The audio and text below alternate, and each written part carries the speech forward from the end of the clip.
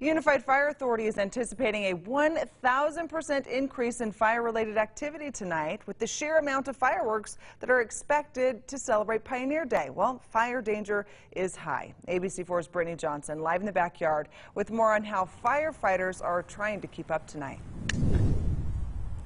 That's right, Emily. So whenever you light one of these fireworks, the fire danger increases. So you want to be aware of where you are lighting these up. Don't do them in restricted areas and dry areas with dry conditions. But if something does go wrong, Unified Fire says they are ready. They brought in extra firefighters and have extra fire trucks strategically placed throughout the valley.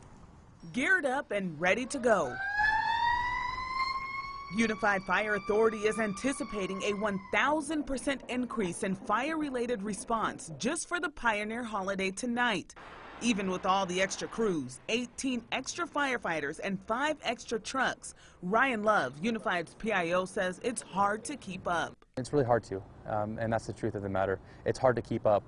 Each fire department here locally and really statewide has a hard time keeping up with the amount of fires on the 4th of July and the 24th of July. Emergency responders already have their work cut out for them with weather-related fires. Now you add people lighting off fireworks in these triple-digit temperatures with dry conditions. Love says be safe and be smart. Don't light fireworks in restricted areas and be aware of your surroundings. Understand that, where you are. Are you next to oak brush that has been preheated and pre-treated and is exposed to that sun?